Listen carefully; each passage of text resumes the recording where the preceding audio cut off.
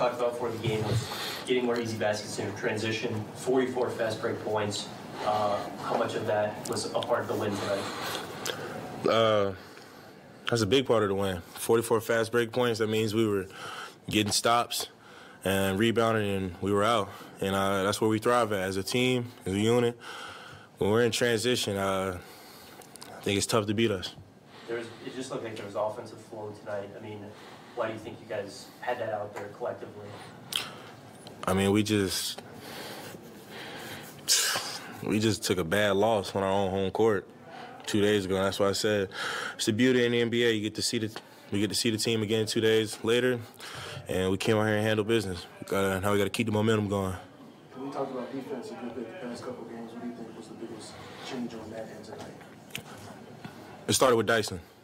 I know everybody has their own opinion, but Dyson pressing up full court like that, but not only pressing up, because it's not easy to make Luka get out of his game. He was really getting into Luka, so it started with Dyson and it carried on to everybody else.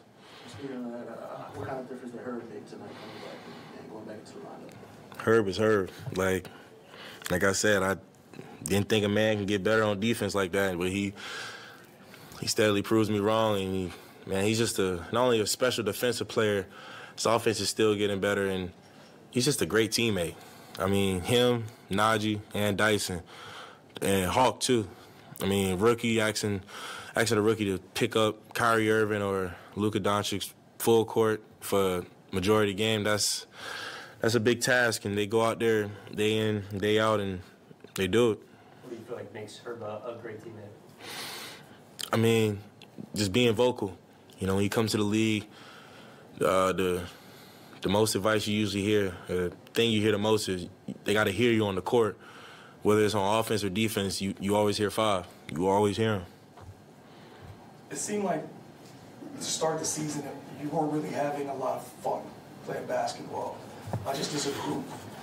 Tonight, everybody was involved. Everybody got touches. Everybody was engaged on both ends of the court. Was there something that clicked in the day off? Was there a conversation, or was it just... We took a bad loss on our home... I'm sorry to cut you off. No. We took a bad loss on our home court, and not only that, but games before that, finding ourselves down 20, 25, sometimes 30. I mean, that's not us.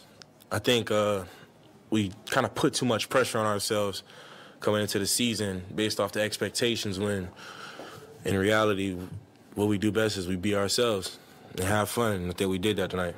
Speaking about Brandon was able to push the ball a lot today. He was able to find you a couple times. You got back-to-back alley-oops. Like, what is it like when that guy is pushing the pace and being able to find guys? When an elite scorer like that has the ball in his hands and he's pushing it in transition, the defense has to respect that. So it opens the game up for not just me, but everybody else on the court. And we're able to get more fast break points, more plays to give the crowd energy, and not just the crowd, but ourselves energy as well.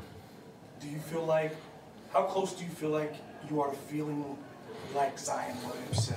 Because it still, it just still seems like there's still some things you're rounding out. How close do you feel? I feel like I'm a little ways away, and I hate to say it, and it's kind of what I refer to when I'm saying like I'm taking a back seat, because I don't want to affect the team. So I'm like kind of learning a new role right now, because I'm not where I need to be.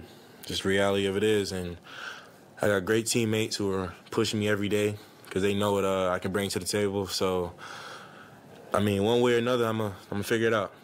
And it seemed like, especially in the half-court sets, there was a big focus on kind of off-ball movement, getting everybody active rather than being stagnant when you and BI had the ball. How much was that a focus coming into this game? I mean, that was just a big focus for us. Not just that, but a few other things. When if me or BI have the ball and nobody's moving, it's a little easier to guard. But if everybody's moving, like you said, everybody's touching the ball, it makes it a little tougher to guard, because now you have to second-guess a few things. And obviously, the purple court was different, but did you feel anything different in season tournament out there? Did it feel different in the regular game? Man, y'all saw what I saw. There was a lot of air balls out there tonight. Y'all saw what I saw. But we got the win. That's all I can ask for. All right, thanks. Appreciate it. You guys have a good night.